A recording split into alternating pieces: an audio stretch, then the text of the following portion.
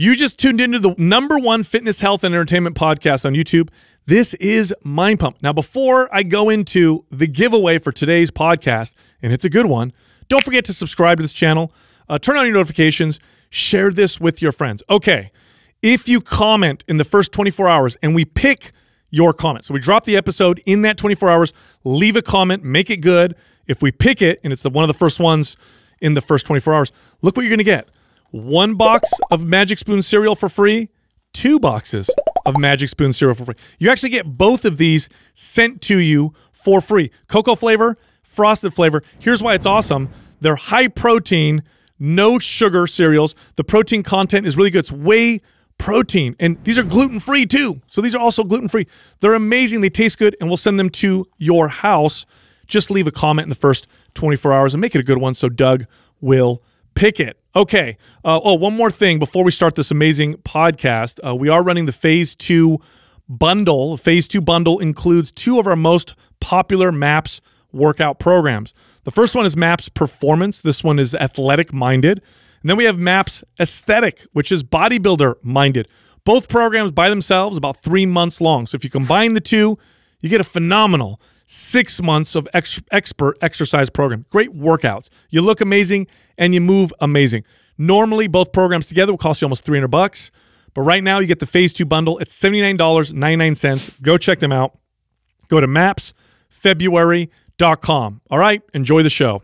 How amazing are the deadlift videos that are getting posted right now? I'm so great. I'm so impressed. What's the hashtag? I love to watch it, man. Strong women deadlift. Okay, some of these ladies are pulling, bro. There's ladies, some serious weight. Did you see that? There's a chick pulling 400 pounds. 400 pounds, dude. Yeah. Oh my god. No, that's impressive.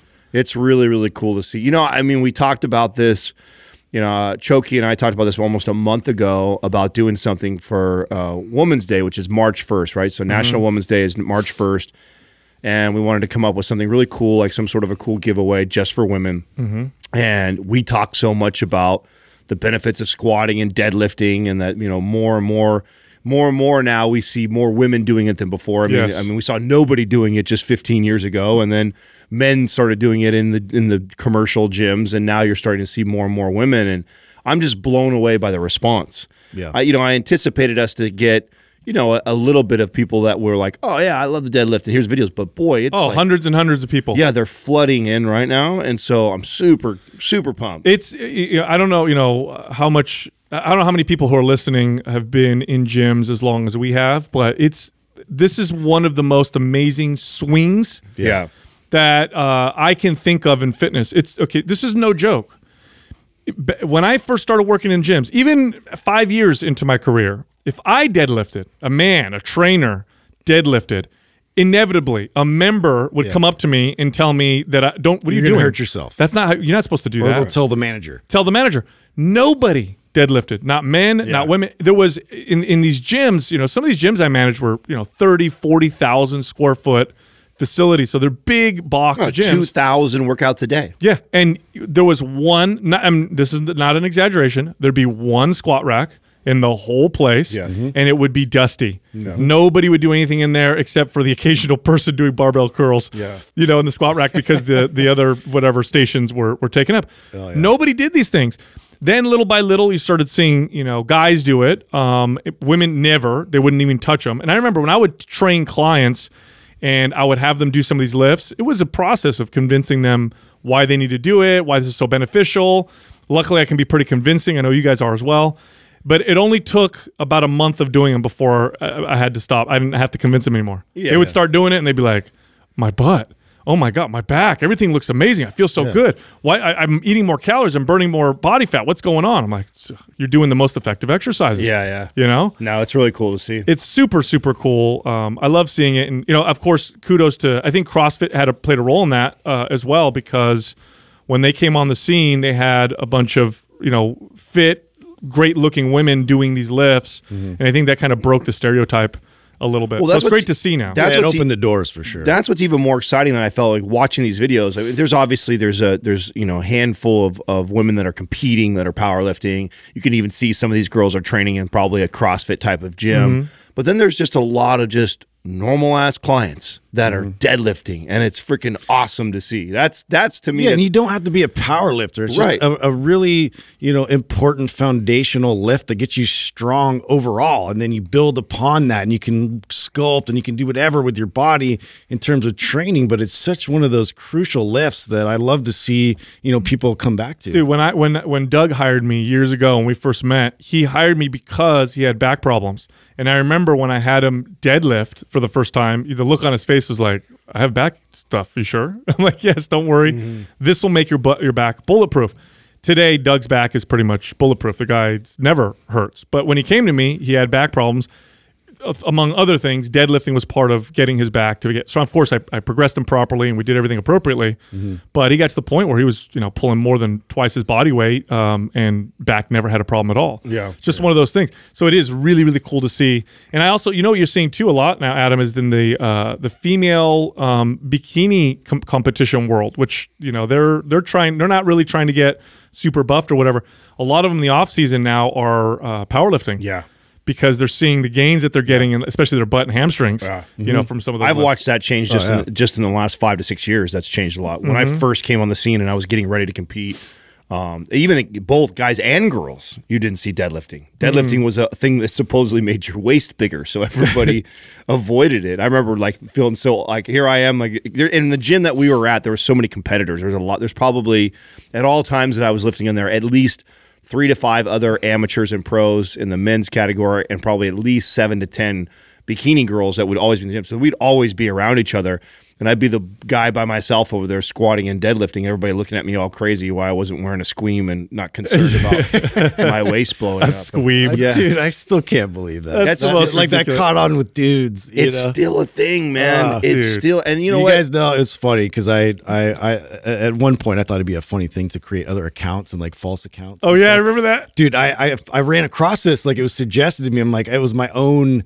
creation. I called it like Hourglass Dudes. And I just took all the pictures on the internet I could find with these guys like wearing those waist trainers and trying to, model with them and justify it. I'm just like, this needs to be on Front Street. They're like, how can we make, bodybuilding and physique something that people can make fun of even more? Oh, I know.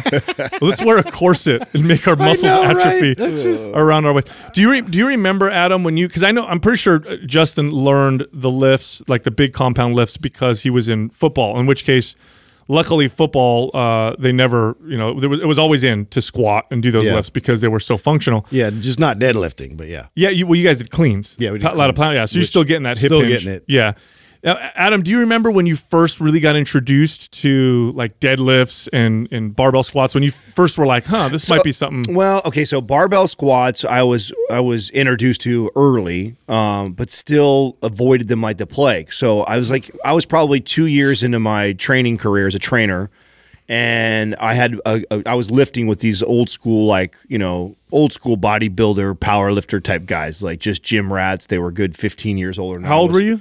22. Oh, okay. And and I've told this story before where he'd stack like 3 plates. And at that time I could barely squat like 135. It's like, I want you to feel the weight. So you just hold it. Yeah, he just had me hold it, or they would spot me all the way down and back up, but he would be totally carrying me the whole way, but he wanted me to feel the weight. And anytime that I would do it on my own, it would just, my back would flare up so bad. And I knew that they were good for me, and I was being told that I needed to do it.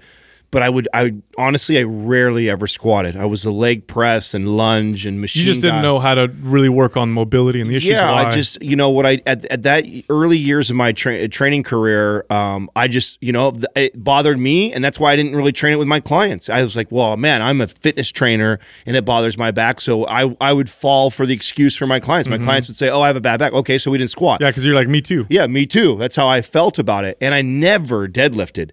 Deadlifting, and I think it was a certification, and I don't remember what cert I was going through, reading the benefits of it and the programming of deadlifting, and then I began to start to do it. But even then, back then I was such a form and technique guy that I would never like push the weight. I never deadlifted less than like 10 reps. I was a 10 rep guy in deadlifts, real lightweight, 135. Maybe I pushed 225. It wasn't until you and I did I start to push the weight in deadlifting. So I never really tried to get strong in the deadlift or really strong in squats.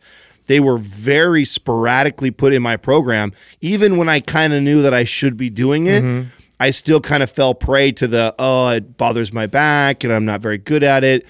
It wasn't until later on, until like we met, which was about 7 years ago when we first started talking, that I started to really start to push the weight in deadlifting and then also address why it was bothering me, like when I squatted. Like I didn't really care about. Yeah, it's crazy because you turned yourself into a good squatter. You didn't just fix the issues. You're actually a really good squatter now, which is a huge change. I wouldn't say I'm a really good squatter. You're a really good squatter, dude.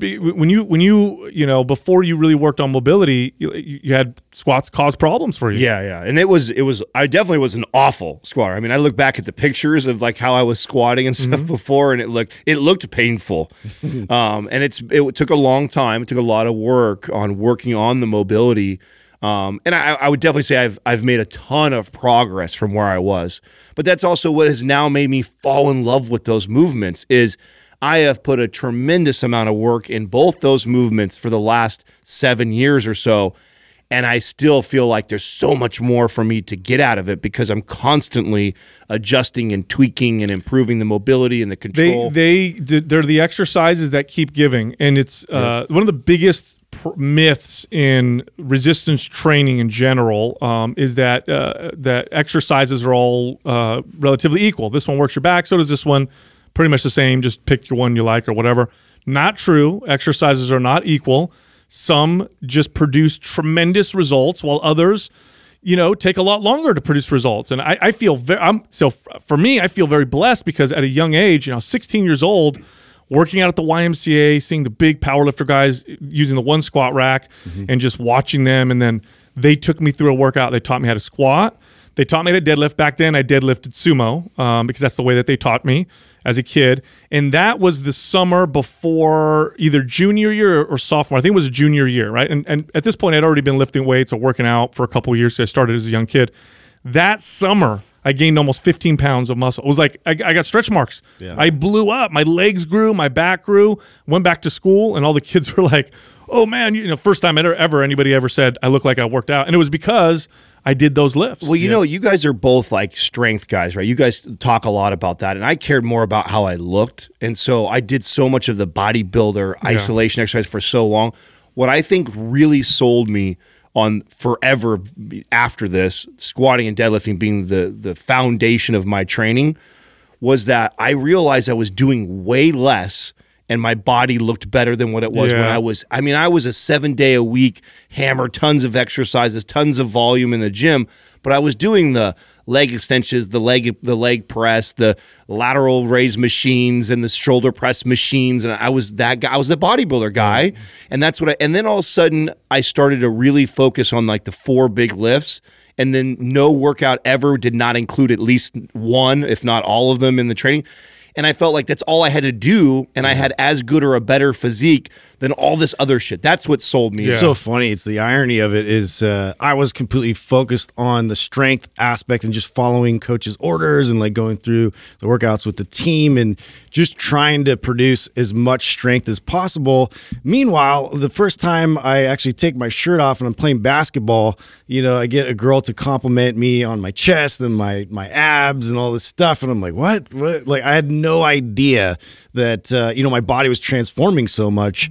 And that actually is what led me into like bodybuilder style training. So then I started to actually be like, oh, well, I can get compliments. This is cool. When you're a teenage guy or in your 20s and a girl gives you a compliment, you're gonna like you ever have I remember a girl complimented my cologne. What do you think I wore forever after that, right? Still to this day. Yeah, a single girl said she liked the way I smell. Oh, this is the cologne I'm gonna wear now. Still have my cool water I've had since like junior I like high. Your shirt. Mom, can you buy me 10 of these shirts? Because someone complimented me. Anyway, I was so I did some interesting reading yesterday. I wanted to talk to you guys about something I wasn't fully aware of. So how we had a call with the founders of NED the other day, right? And they were talking about they have their brand new product. They have their new product. I can't remember the name of it. Mellow. Thank you. And you it's good to relax the body, maybe before bed, all that stuff.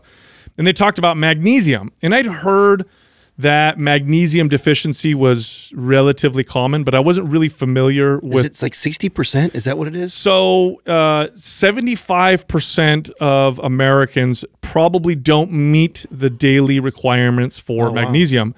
As much as a quarter of Americans probably meet the standards for a true magnesium deficiency. Now you ask why? Why is that?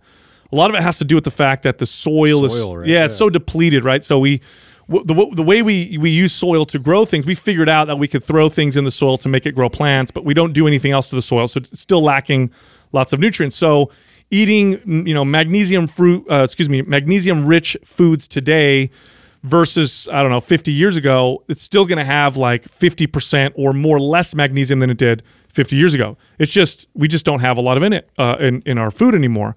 Not only that, but when you're under a lot of chronic stress, your body depletes magnesium and all that stuff. So 75% of all of us are probably not meeting our minimum requirements. Do you guys know what the signs of magnesium deficiency are? No, terrible. So I'm going to pull them up because I thought this was fascinating.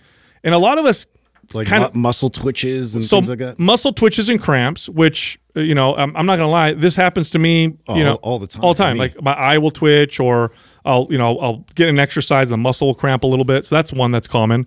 All kinds of mental disorders are a result from lack of magnesium, including and especially anxiety. So a lot of times people feel anxious. Physical anxiety can come from not having enough magnesium. Of course, bone issues, osteoporosis, magnesium is important for that.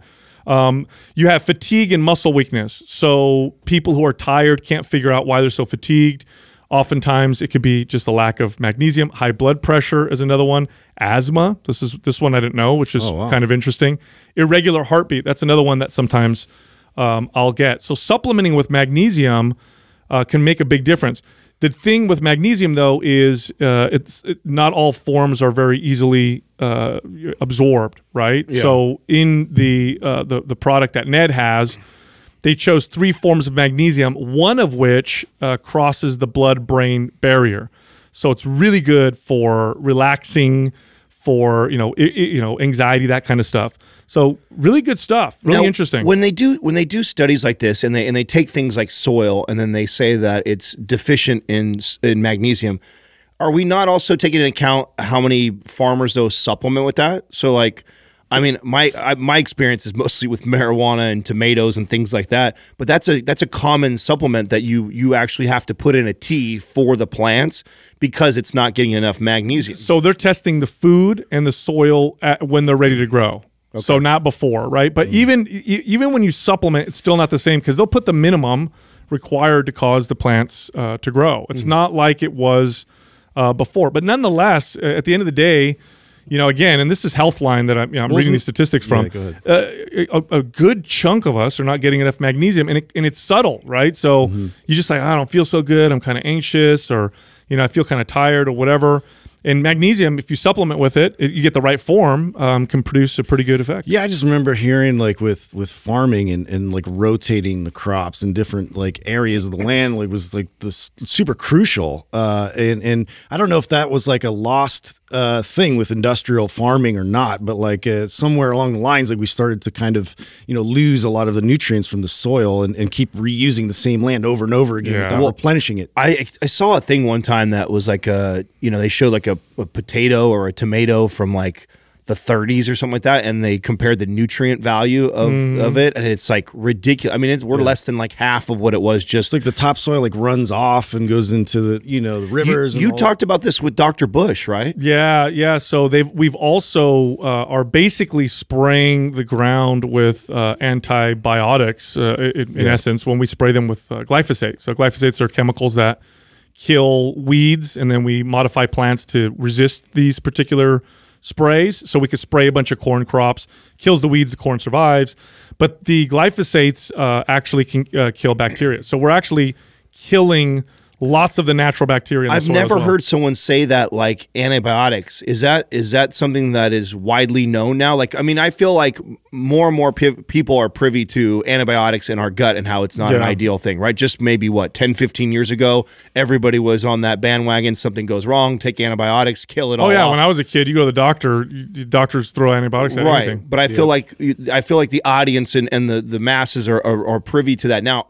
Is that widely known with what's going on with? Well, I'm using the term antibiotics very, very loosely. So it's not like an antibiotic where it just destroys all bacteria, but it does interfere with a pathway that antibiotics need to, that bacteria need to survive. I think it's called I don't remember the name of it, sycamati or something like that. It's a weird name, but it interferes with bacteria. And so it can start to kill the bacteria over time.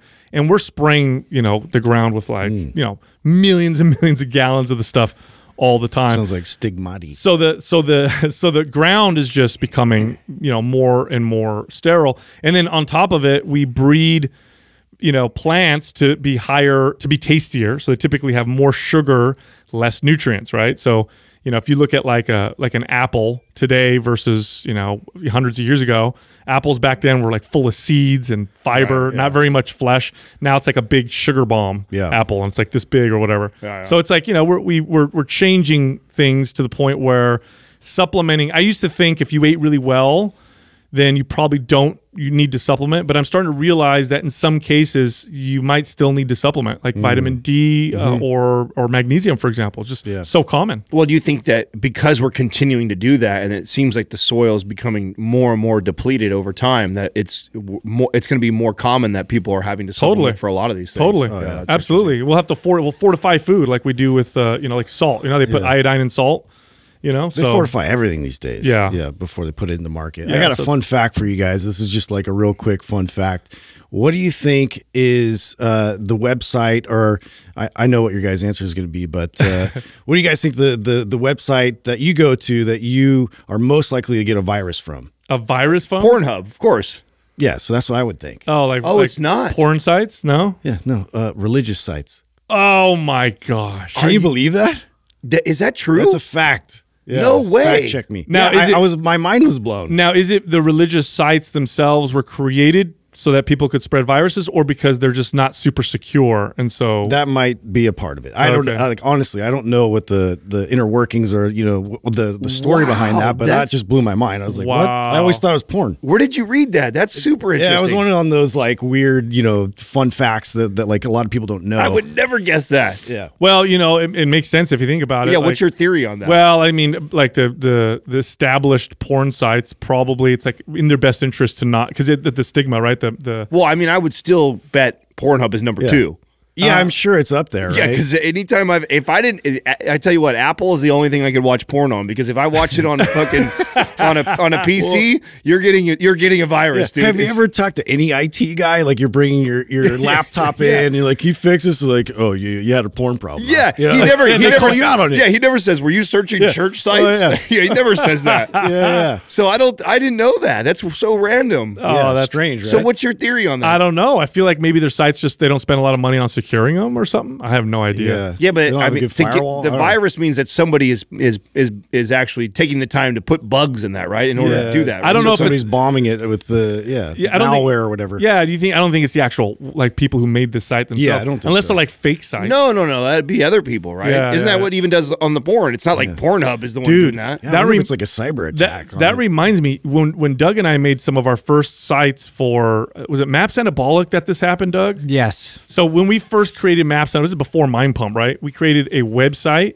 and somebody hacked it and it was porn. So you type in whatever the site was. I don't remember what it was. Mapsanabolic. I don't remember what it was. This program just got awesome. Yeah, and you know how I found out? I sent it to my aunt. So I'm like, oh, check out our new website. And she's like, did you mean to send this to me? And I clicked on it. I'm like, I text Doug. I'm like, what the fuck? Don't you guys remember when we first started Mind Pump? My Facebook page was bigger than anything else. Oh yeah. And I had to just let it go. Remember, and Casey tried to figure it out. He tried to get it all off, and we couldn't. So I just let that page go. Yeah. I could not. That's right. There's a Facebook page out there with your picture on it. Yes, not you. Yeah, and it's all it is like porn videos.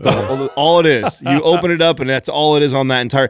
We tried so hard to hack back into it and to clean it all up.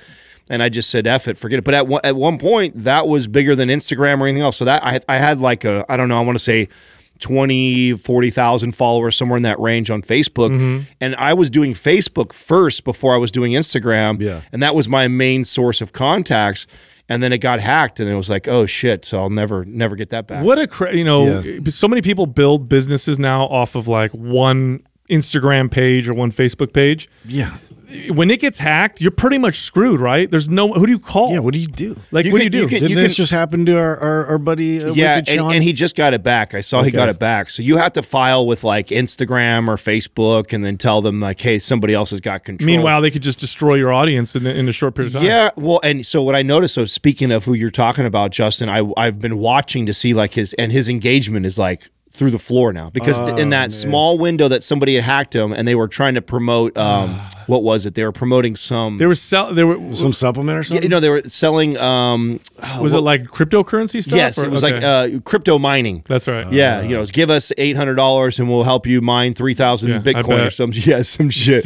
So they were using his page for like a week or so to do that, and then now he's got it back, but then I look at when he does a post and it's like terrible engagement. So I'm sure he lost a majority of the people that were paying attention to him. Oh, that sucks. And then I also don't know what what happens to the Instagram algorithm, because that thing's all automated. So maybe it picks up what they're doing, and then now all of a sudden it kind of shadow bans him a little bit. So yeah, just it's crazy. Yeah, especially if you get that popular in one platform, and then you get excited about that, and you want to put like a lot more effort in just that direction, but then you're at the whim of something like that happening, and then now what do? You don't have a backup already. I don't know if it was us being a bunch of older wise guys or just dumb luck, just paranoid. But it was something that I think that we were really cautious about when we built this. Like I remember that was part of the motivation of also doing all the other, like, remember when we first get going, like having YouTube channels, having the podcast place, having all our individual Instagrams, just so we have a foot there. Yeah, and just in case something happened to one of them, that we weren't like married to that one channel as our outlet to get to people. So I mean, I'm glad we did, because that I think the smartest thing to do is if you build your business off of one platform to somehow capture your audience in a way that's secure. So emails, something. Because if that goes down, or if they change the algorithm, or you get shadow banned, or you get hacked, at least you can email your list and be like, hey, this is what happened. Right. You can come find. Well, otherwise, you're screwed. They don't know how to find you. You have no way of getting in contact with them, and your business is dead. And even though emails can get hacked too, they say that's one of the safest bets for you to do, is to just get on. Which, remember, at the beginning, we didn't think that either. We thought email was dead. I know. Ironically, email most valuable. It is. And to this day, for the business of all the things that we do, email is still the most valuable part of it. It blows my mind. So crazy. I wanted to revisit a conversation that we were just having the other day.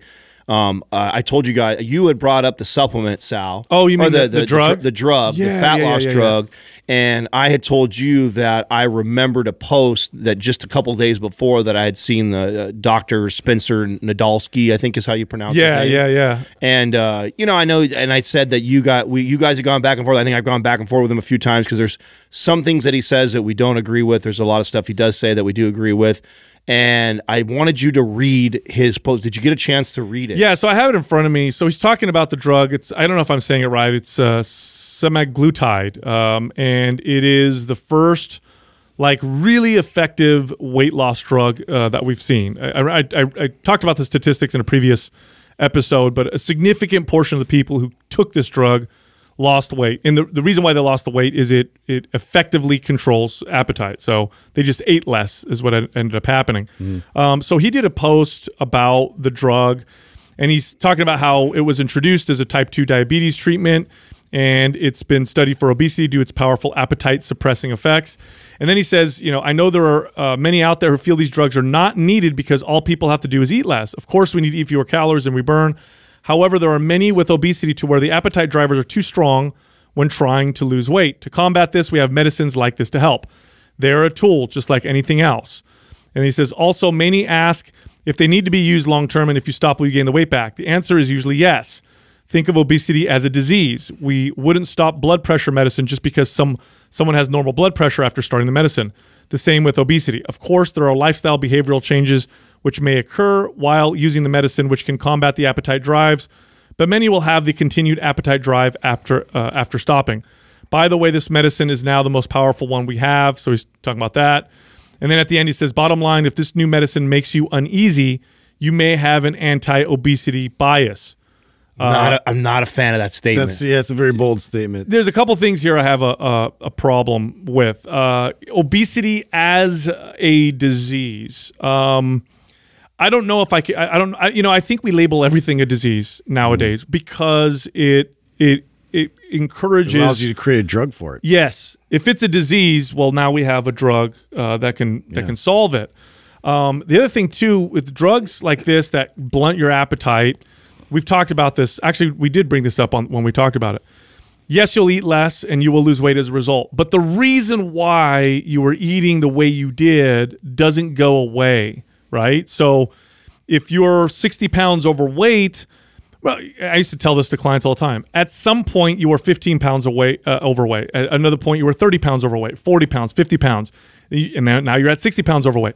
You ignore the signs because you're using food as a way to self-medicate for something, whether it's anxiety, depression, bored. Maybe you just don't know how to deal with the feeling of cravings, whatever that may be. And if you don't solve that problem, it's still there. So now your appetite's down, but you're still sad or bored or whatever. You tend to replace it with other things, or you just don't become happy. I lost weight, but I'm still, feel the same way I did before. Yeah, one of those. So he also made another statement in there. It was like, there may or may not be behavioral lifestyle changes that occur, going through, taking this drug. And that to me it's almost like an afterthought, right? So it's not on the forefront of, pursuit of like really addressing the behavior and the lifestyle, like leading into this. It's here's the solution. And then, oh yeah, this might happen along the way, which would be great. But also you could just stay on this drug, which, to me, like creates this dependency on something, exogenous to bring in instead of like really addressing the root. Well, I would love to see how many people actually make behavioral changes while using a drug like this. Yeah, I would like to see that. I would like to, and they'll never do a study like that because it's not going to support the drug. It's not going to show. I can just guess and be probably pretty accurate that more than 80% of them are not going to change. It may even be higher than that. You're going to see people using the drug to get down to that weight, and that's going to be something they become dependent on the rest of their life because they never addressed. Well, because here, you guys remember training these clients.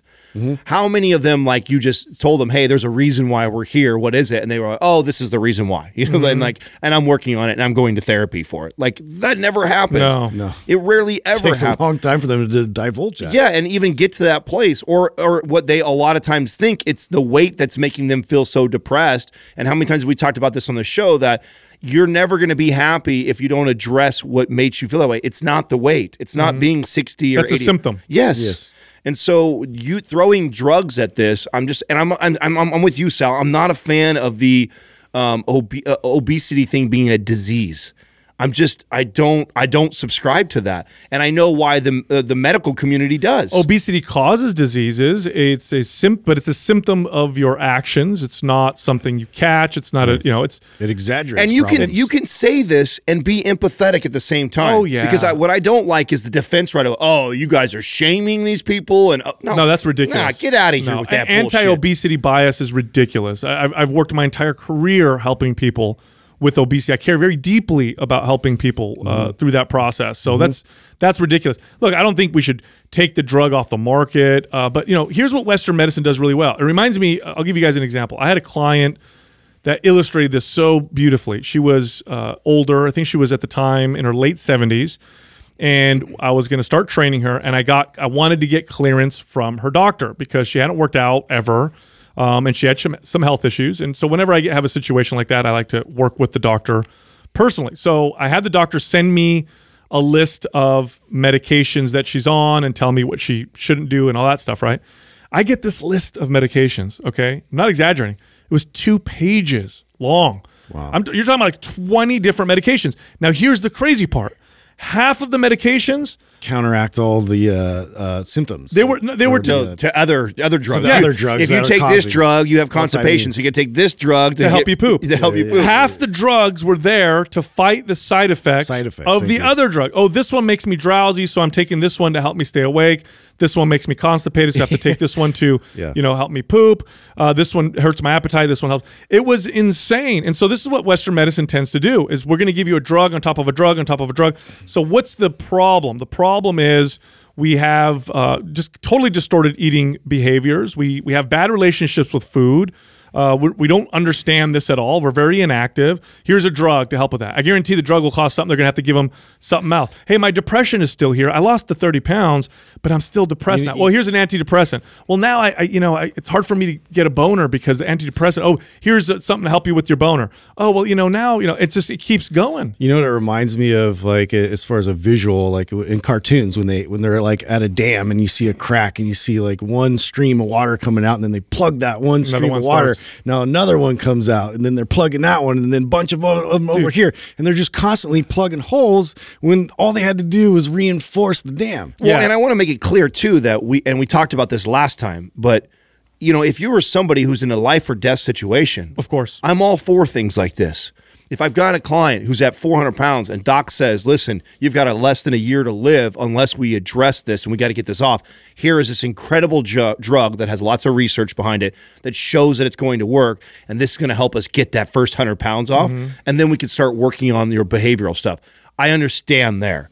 But what I know ends up happening in Western medicine is anybody that's capable to prescribe that to gets prescribed that. And we're going to have the same thing that we have with like people doing the stomach staple. It's like if you are at this weight, you automatically qualify it. Forget the fact of trying to adjust the behavior stuff first and really getting to the root cause. Let's just throw a drug at it right away. That's the way it works. It's what's the symptom? Create a drug to solve the symptom. Oh, your head hurts.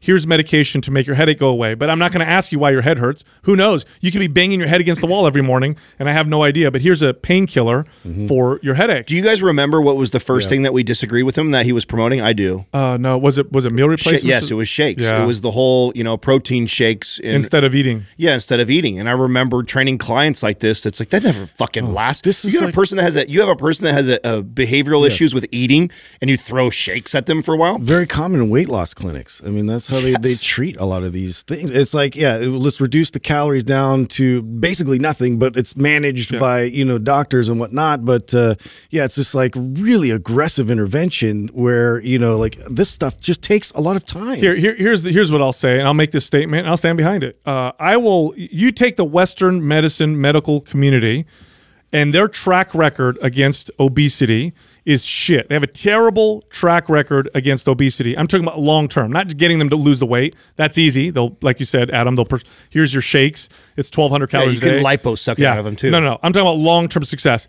The Western medicine medical community, terrible track record. Now let's take them and let's have them compete against good trainers and good wellness coaches, and let's see who has a better track record. Right. Now, which one uses drugs? Which one uses all the latest technology and medicines? And which one uses behavior? Which one works with exercise? And which one, again, has the better track record? Yeah. So if you have a weight loss issue, if you have a weight problem, if you're dealing with obesity, and this is something that you've been challenged with for a long time, who should you go to? The doctor who fails almost every single time long term, or you can go work with a coach who has tremendous success rates in comparison. Now, again, I'm not going to lie.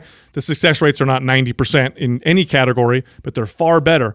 And again, the Western medicine approach, terrible, and we're still dealing with it today. Obesity is still a big killer. Here's more evidence. They had what was that company that came out with that procedure where they attached a tube to your stomach?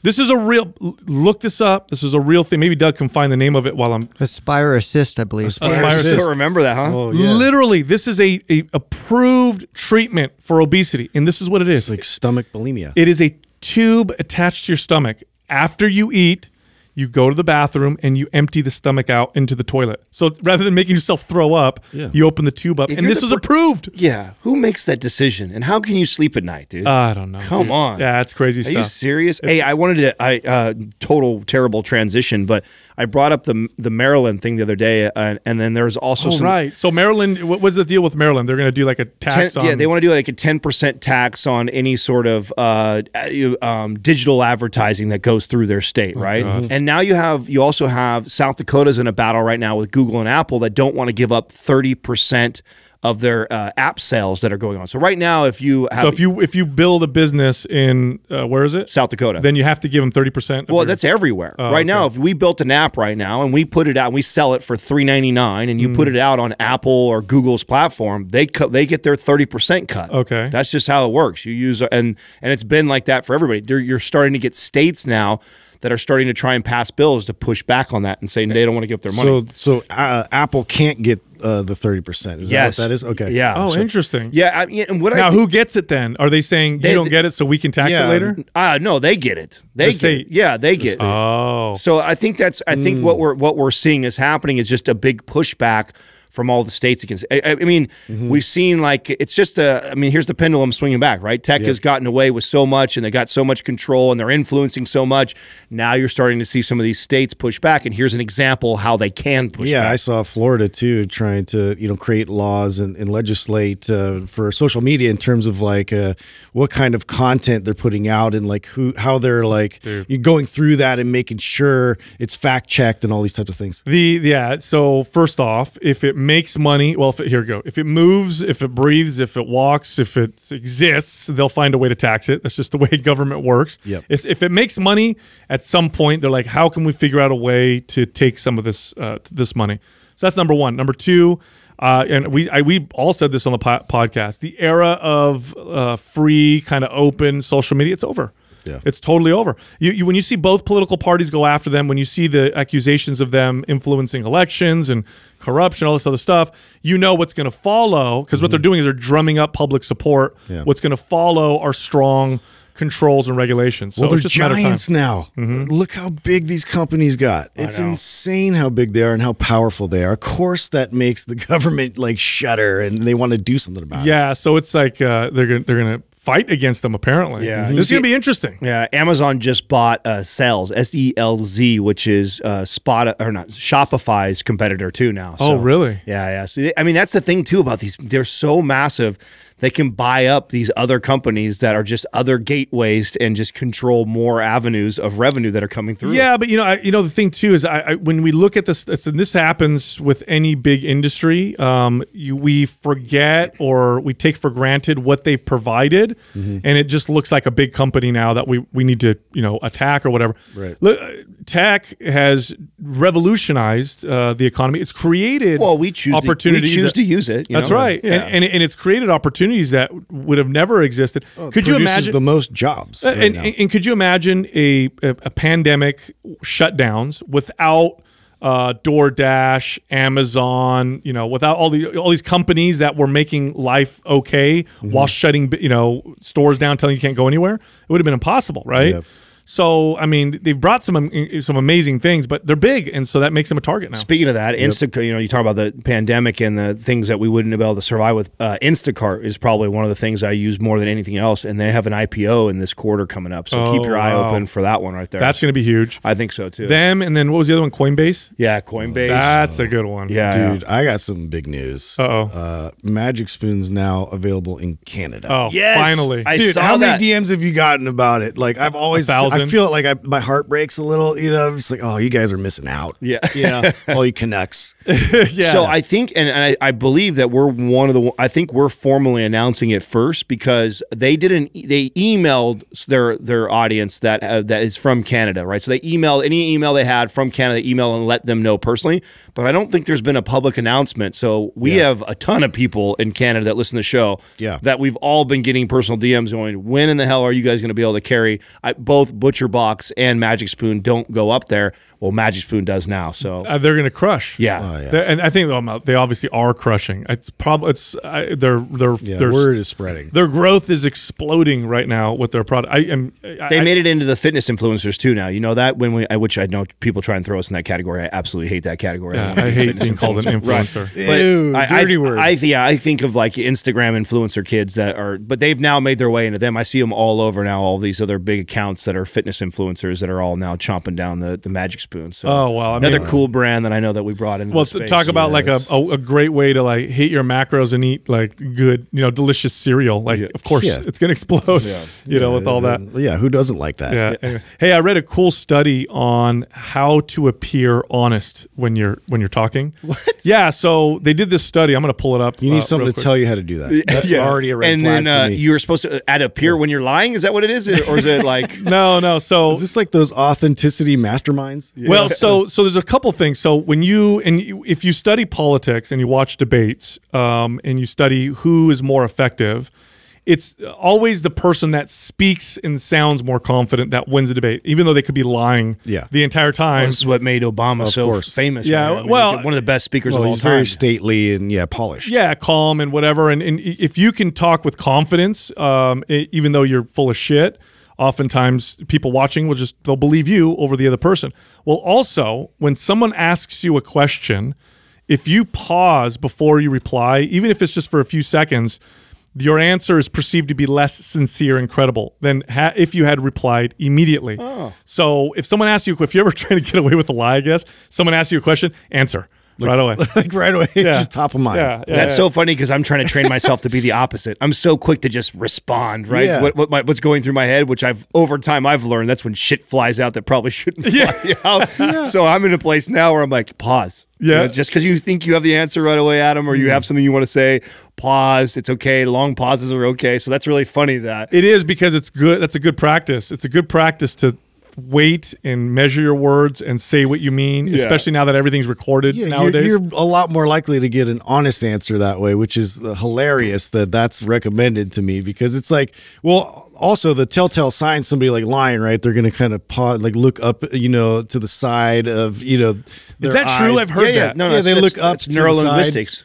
Have you ever read a neurolinguistic book? No. Yeah, they talk about it's up and to the left. Justin. Yeah, up and to That the left. means I'm lying. Yeah. If I look up to the left. So if I look up to the right, I'm telling the It's truth. because you're. I've tested this, and it's definitely one of those things. It's held. It's because it's the side of your brain that's logical, right? So you have the logical and the creative side, and that's why it does. The eyes roll to the side. That's the creative side.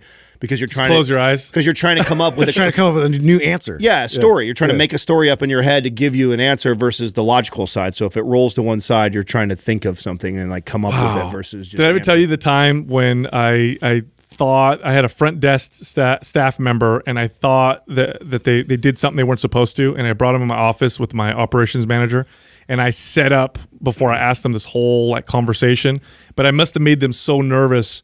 So I sat there and I said, I really respect you. How do you like working here? I love it. Sal's is a great place.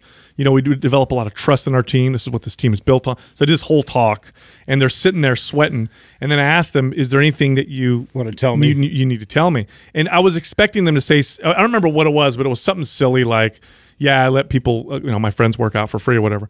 And this person sat there and they were selling babysitting for cash in the kids club. They were stealing protein bars. And I'm sitting there trying to pretend like I already knew all the stuff. I'm I'm glad you're telling me. Thank you very much. I'm sitting there like, holy shit.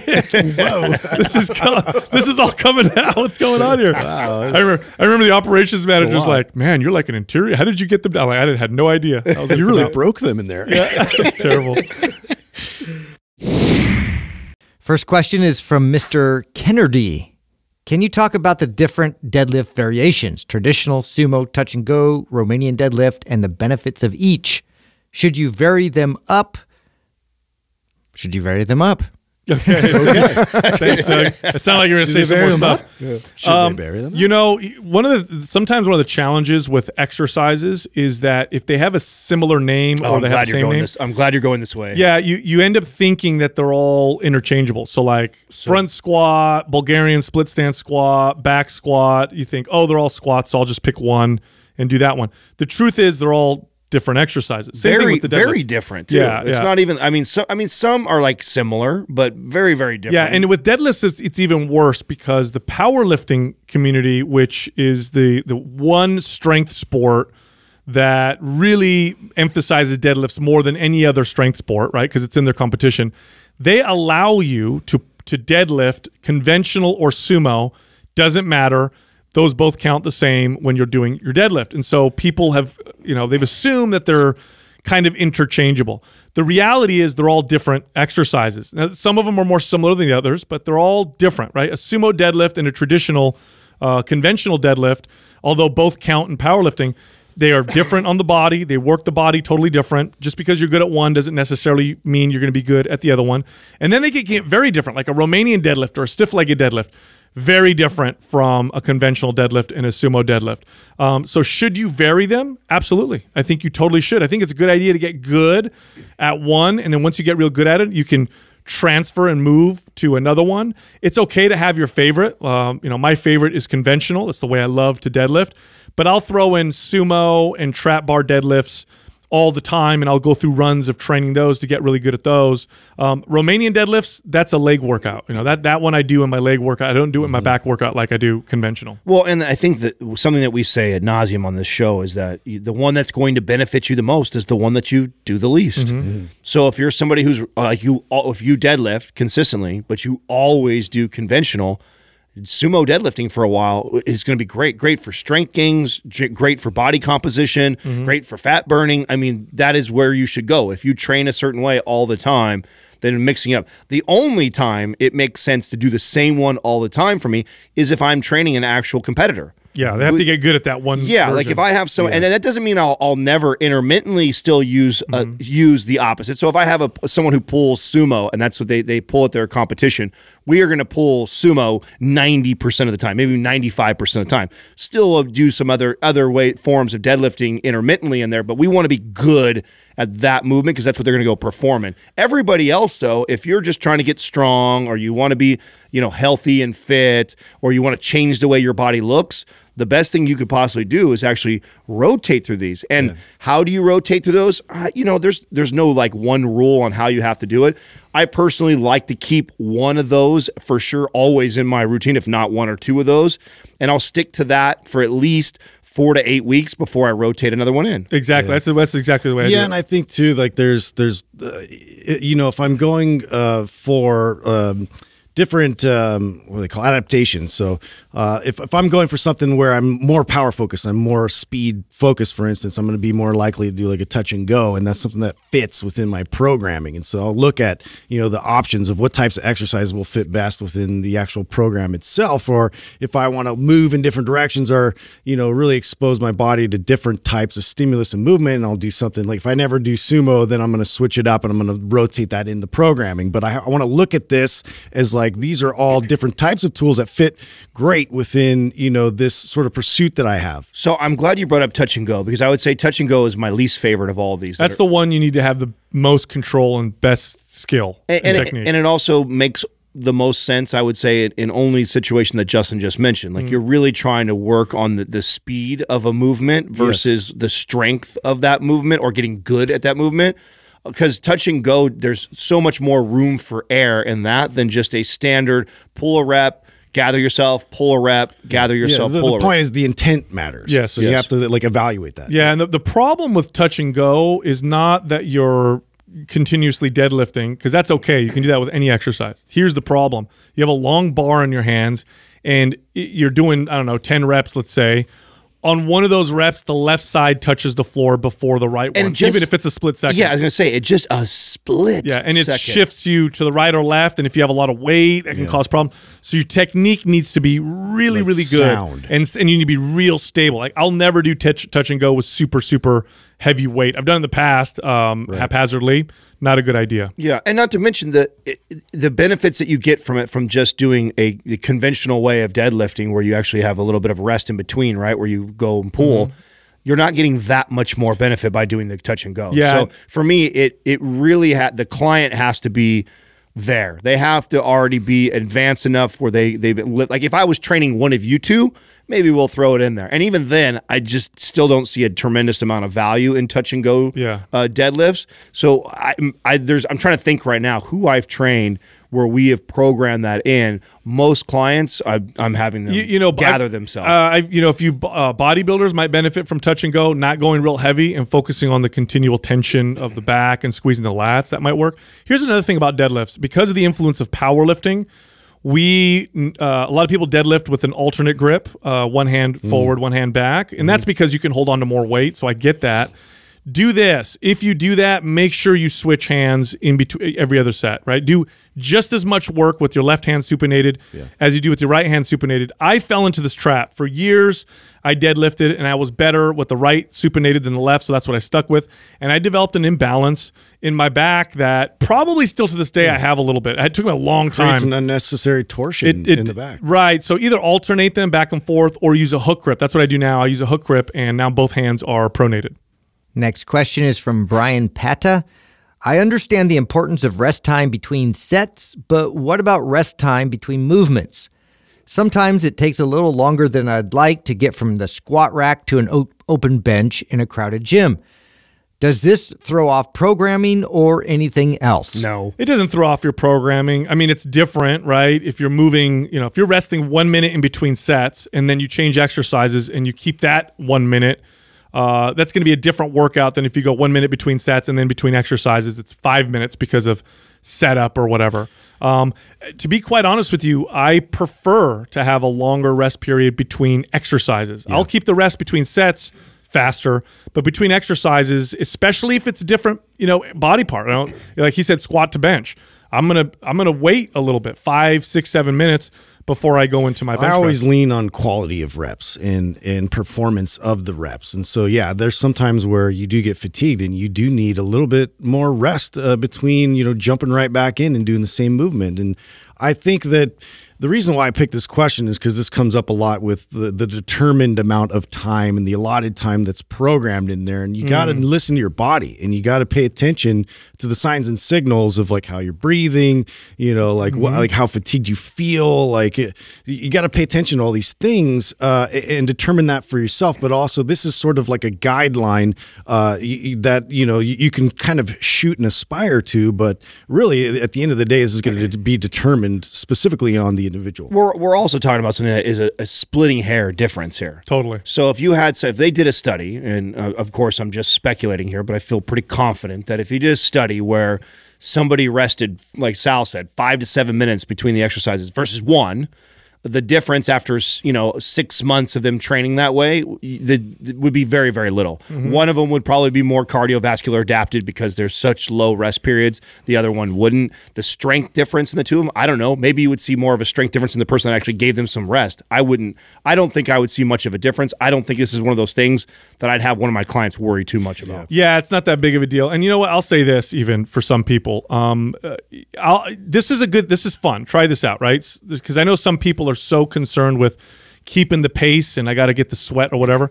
If you have the time to do this, give this a shot. I guarantee it'll be one of your favorite workouts ever. Your hour workout, give yourself 2 hours. Take your time. Go slow, practice the form, lift a little heavier, take breaks in between sets. Give yourself like a 2-hour window to do a 1 hour workout and spread it out. And I guarantee it'll become one of the best workouts you've ever had. I'll never forget the day that happened to me. So I was training with my buddy, and this is the time, I've talked on the show before, I don't like lifting partners. I had a lifting partner at the time. This was one of the reasons why I didn't like it. He loved to talk to everybody. We're in the gym one day, and we must have ran into 5 or 6, and he stops to talk every single time, which draws me in. We end up being at the gym for like 2.5 hours.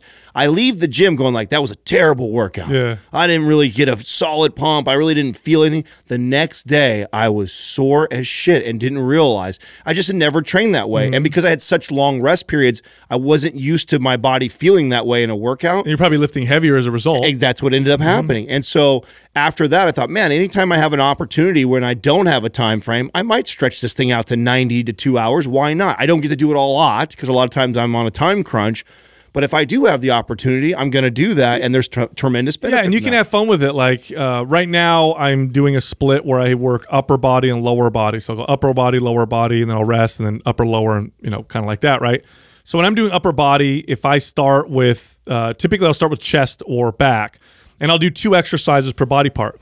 But rather than doing the 2 exercises for chest and then going and then doing the 2 exercises for back, you guys have seen me do this. I'll do a set for chest, then I'll do a set for back. Then I'll do a set for chest, then I'll do a set for back. And I'll mix it up that way, and it's a totally different stimulus. It's not superior, it's just different. And I get my body to respond again. Next question is from Mr. Dave O.C.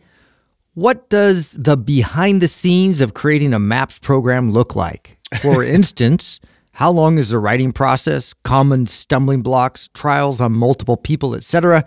Which program was the hardest to create? This is probably some of my fondest memories of Mind Pump. Nostalgia. Is creating programs. Now, the first program was MAPS Anabolic. I created that one. Every single one after that, we all wrote together, and we developed this process, which is really interesting. It started with the next program we created, which was MAPS Performance, where we would rent a house, and it usually had to be like an hour or two away. And this became like, in hindsight, we started saying, oh, this is the way we do it. But we'd have a house 1 or 2 hours away, and we'd drive to the house, and in the drive, we'd have this great debate and conversation about what the program should look like, things that we need to look out for. Doug would be in the back, and he'd have a pen and paper.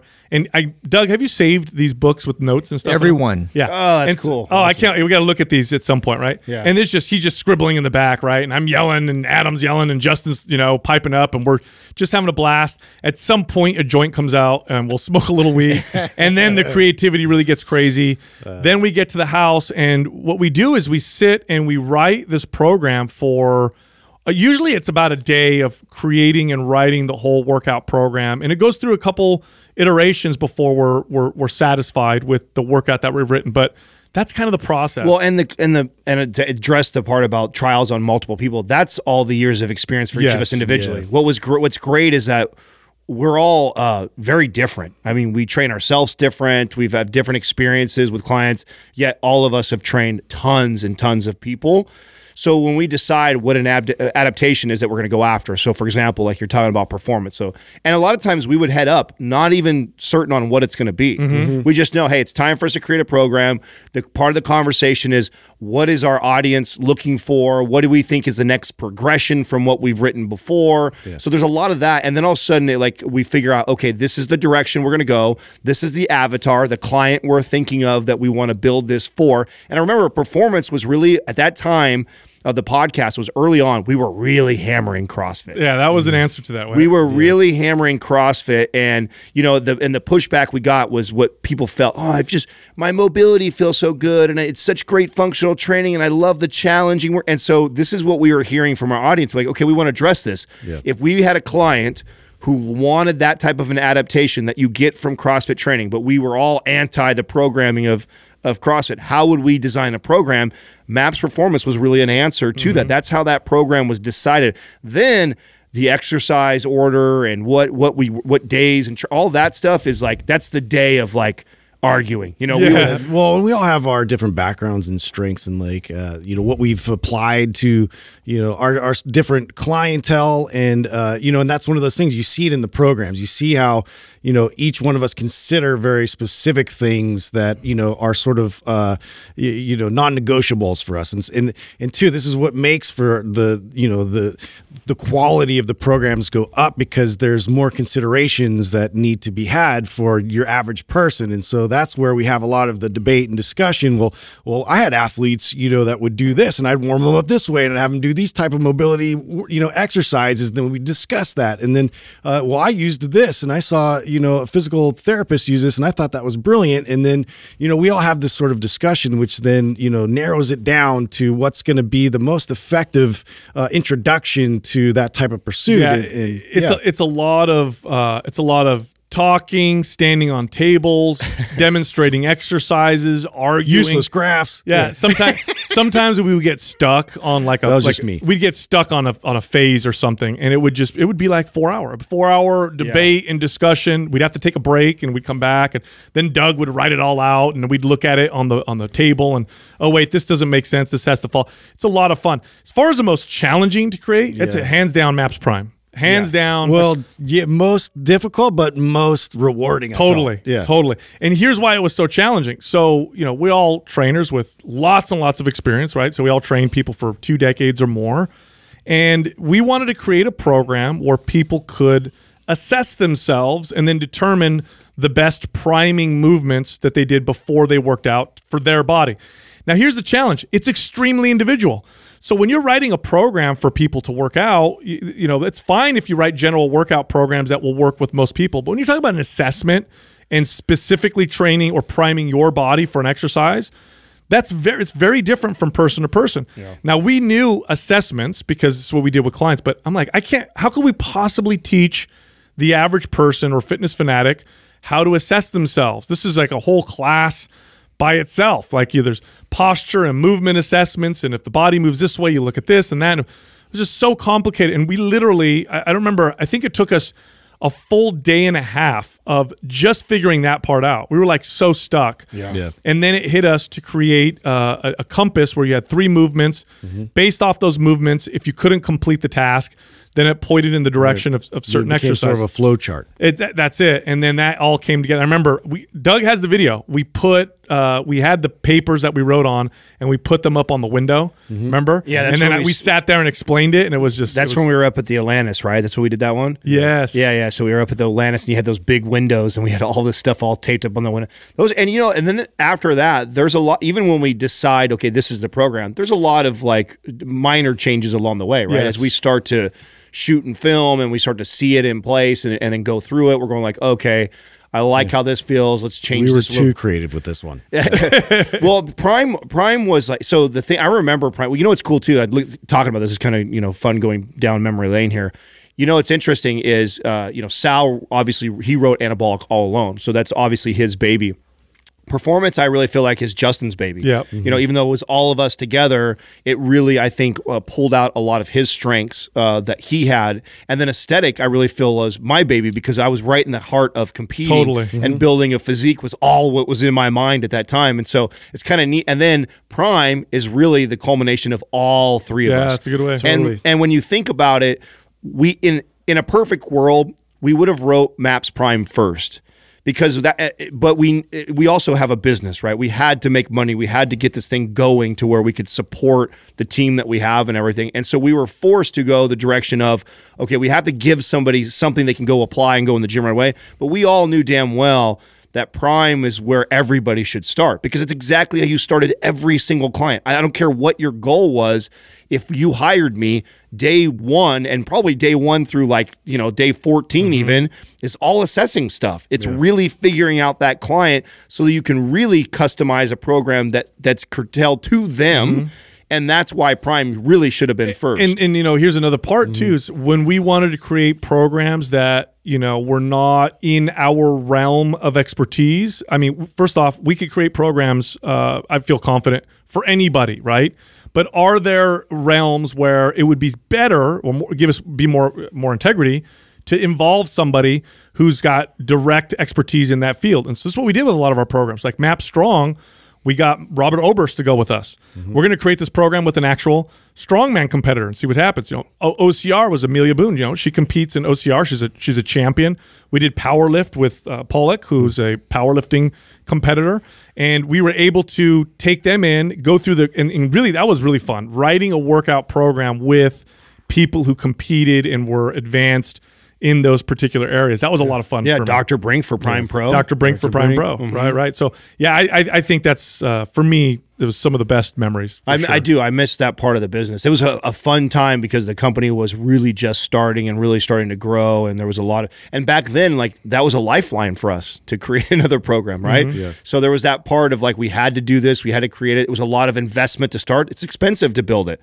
Like a lot of people may not realize. I mean, it's a digital program that you get. You must think it's really basic, but I mean, every time we write one of those, it's anywhere between $30,000 and $50,000 of investment on us, from everything from the models to the back end support to the videographer to the editing of all of it. So it's and then also the trip to build it and do it and the time frame to get it all done. So yeah, definitely a major process to put it out. This is also why we felt okay with charging a rate that was significantly higher than average. If we did our homework too, it's not like we just randomly came across this price point where we're at.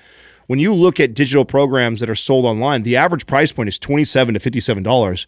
And we had the audacity to go ask for 130 plus for a lot of our program, but we also knew what we put into it and what they were going to get. And how effective they were. These are ones that actually, it's not just a workout. This one's not something you find in a magazine. Right. Yeah, it's way more. Next question is from John Faubert. I hear a lot about how bad red meat is for your health, but you guys often talk about eating it almost daily. Are there any actual issues with eating too much red meat? Okay, so I'll answer the second part, right? Are there issues with eating too much red meat? Well, you can eat probably too much of anything, and it can cause a problem. That being said, is red meat bad for your health? Is it one of those foods that you should put in a category of, unhealthy? No. It's one of the healthiest things that you can eat. And I'm not talking about processed red meat. So I'm not talking about sausage or salami or, foods that, lunch meats and that kind of stuff. I'm talking about like steak, maybe ground beef. Are those unhealthy? Absolutely not. They're some of the most nutrient-dense foods you'll find anywhere. And they provide a very good source of protein. The fat in red meat, this is where they get the bad rap, right? Oh, they're high in saturated fat or they're high in whatever. We now know that if you're otherwise healthy, those things really don't have a negative effect on the body. And if you get a source like grass-fed red meat, the fatty acid profile actually is pretty damn balanced. For athletic performance and strength, I can't think of a single food that is probably more beneficial for strength and for athletic performance. In fact, if I've actually had people just switch their source of protein to red meat and seen their strength go up because of it. Yeah. No, I think I probably eat red meat on the daily. I think it's a staple. It's also a staple in most clients, unless I had a client that had a special condition or absolutely hated kind of outlier. Right. Absolutely hated red meat, then maybe it wouldn't be in there. But for most people, and that's what's so funny about the stuff that comes out to say that the negative things about red meat, it's all these are in context of people that are eating an absurd amount of calories over, and then we're cherry picking data that's around the red meat. And if you have somebody in a calorie controlled environment, or you're writing a diet for them that they're following and they're training and exercising, red meat's like one of the best things that should be in their diet. It's the irony is a lot of times you end up having to get your client to supplement, for a lot of those nutrients and things that they would have got otherwise from red meat, like iron, or even if their protein levels are a bit lower than they normally would be if they're including it a bit more regularly in their diet. So to me, it's just like the body recognizes it. This is something that it is very efficient at utilizing, unless you have a special condition or your body actually rejects red meat. Yeah, and here's the other problem too, is because we've now had decades of misinformation demonizing red meat as an unhealthy food. When you do these observational studies, and most nutrition studies are garbage because they're based off of surveys and asking people questions. I'm going to tell you something right now as a personal trainer. People they never accurately know what their calories are. They never accurately know what their macros are. People are terrible at reporting their diets, and but that's most nutritional studies. So if you have decades of information telling you that red meat is unhealthy, what kind of people, because of that, will then eat more red meat, or at least not taking it out of their diet? People who are not health conscious. So now you've got this bias, right?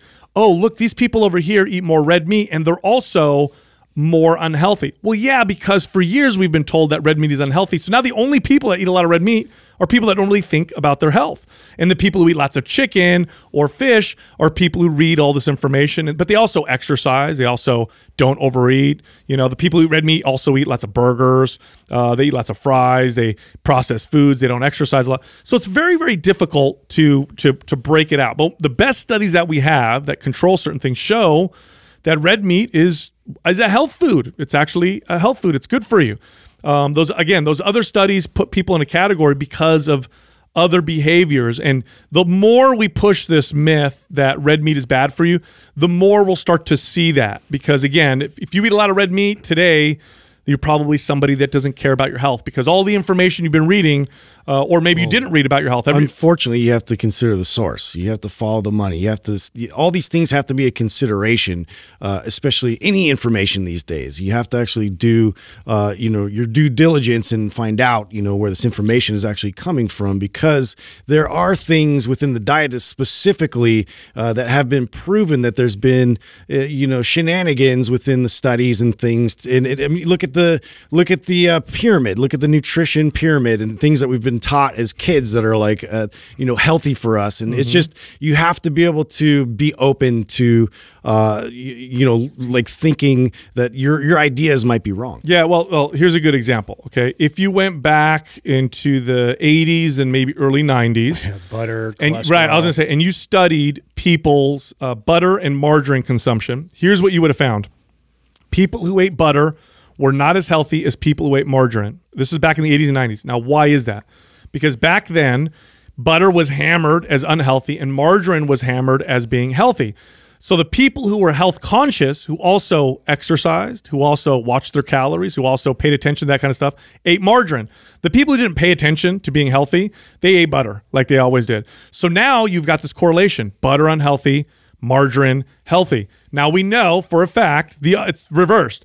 Butter is good for you. Margarine was terrible. Margarine was these partially hydrogenated, oils, these trans fats that are pretty much bad for you at almost any dose.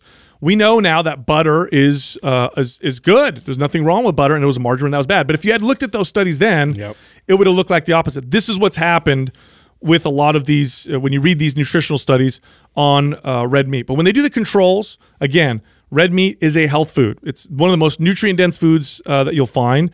Can you eat too much of it? Yeah, you can eat too much of anything. So, of course, on the other end of the scale is if you overeat anything, you can cause yourself Which, by the problems. way, that's a lot of that. Like to just overeat red meat. But Justin, you've done the carnivore diet. Yeah, it's hard to overeat red meat on a diet that's purely all red meat. Yeah, I mean, your body you get so satiated from eating red meat. Where it's not ideal is if a lot of your red meat comes from McDonald's and Burger King with the fries and the milkshake on top of that. That's where all of a sudden now red meat looks bad. Absolutely. Look, Mind Pump is recorded on video as well as audio. Come find us on YouTube, Mind Pump Podcast. You can also find all of us on social media. Instagram is the place to look. You can find Justin at Mind Pump Justin. You can find me at Mind Pump Sal and Adam at Mind Pump Adam. This is the part of happiness that people don't usually understand. True happiness requires unhappiness. Why? Because purpose requires pain.